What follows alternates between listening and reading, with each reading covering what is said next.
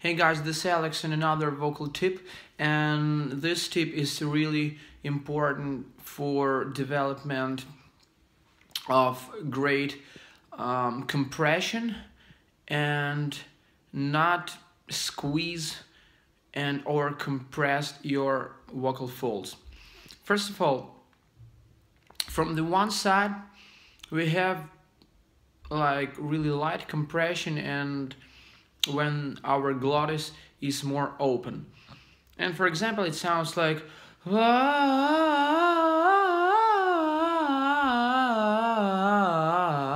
it's really important to be connected, not like So first of all, if you're searching for a freedom in connection to connect your registers and have cool blend, try not to over compress. Try to be like less compressed, but anyway try to stay connected. So once again,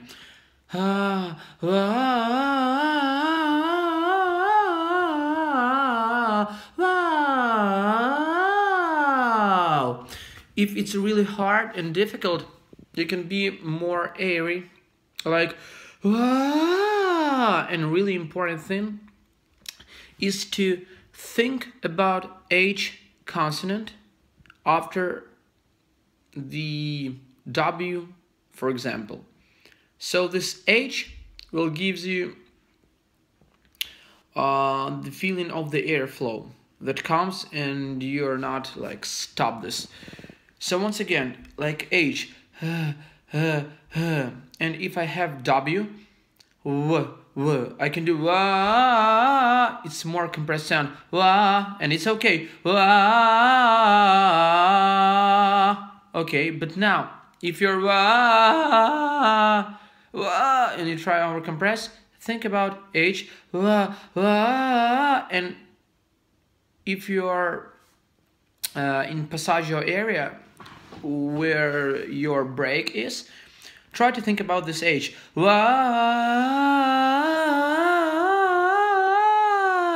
H. Then you can compress more, like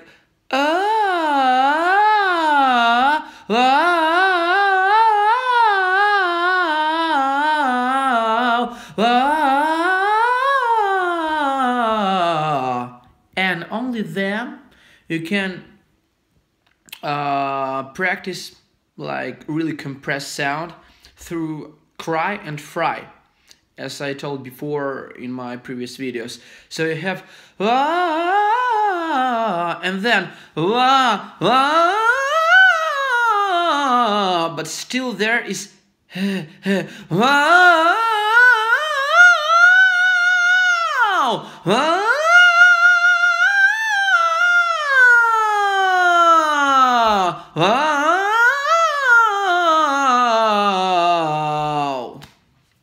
So remember about this magic H consonant after the first consonant while you're practicing scales and actually searching for a sound while you're training the sound. So the first step, really loose compression, light compression, the glottis is open and the vocal folds is not strained and over compressed. Then more compression, but still really heady. More cricothyroid musculature are used for this kind of sound, and then you can put more interarytenoid musculature to have the zipper effect, like this edge, but still H, this magic silent H,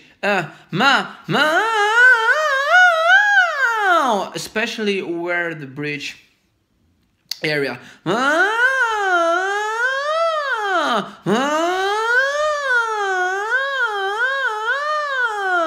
So practice, God bless, and see you soon. Bye bye.